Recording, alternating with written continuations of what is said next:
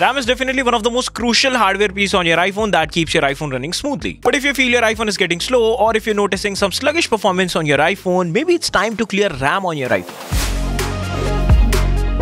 But before we get started with the whole process, let us have a look at what exactly is RAM and what are the benefits of clearing it. So RAM stands for Random Access Memory, or it is also known as Volatile Working Memory. And in the simplest terms, it's where all the processes on your iPhone are carried out. Now, clearing RAM will definitely free up some processing power of your iPhone by discarding any unnecessary task that is running in the background. On the surface, literally nothing changes, but you will definitely notice a change in the experience once you'll operate your device. So now that you know what exactly is RAM and what are the benefits of clearing a RAM, let us have a look at the steps. So as of now, you can get only 3 types of iPhone.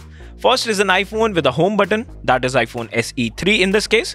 Second is an iPhone with a notch, that is iPhone 11s, iPhone 10s, iPhone 12 series, iPhone 13 series, and even iPhone 14 models. And lastly, you can get an iPhone 14 Pro model with Dynamic Island. Now, the process to clear RAM on iPhone with Dynamic Island and notch is similar, but it is slightly different than the process of clearing RAM on an iPhone with a home button. So we'll just have a look at them one by one. So on an iPhone with Dynamic Island or notch, all you have to do is just tap on Settings, scroll down and tap on Accessibility, then tap on Touch, tap on Assistive Touch, and then toggle on for Assistive Touch.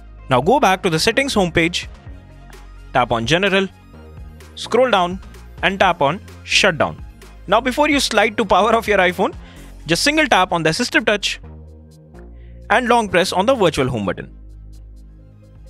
And you can leave it when the iPhone screen flashes and returns to the lock screen or home screen. Your iPhone might also prompt you to enter your password if you have set up a password on your device. And once you will enter it, that's exactly how you finish up with the process of clearing RAM on your iPhone. But we still haven't cleared RAM on the iPhones with home button. But you know what's the good news? The process of clearing RAM on the devices with the home button, or I should say Touch ID, is even more simple.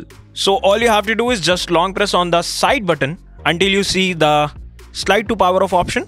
And when you see the screen, just release the power button and press and hold the home button for about 5 seconds.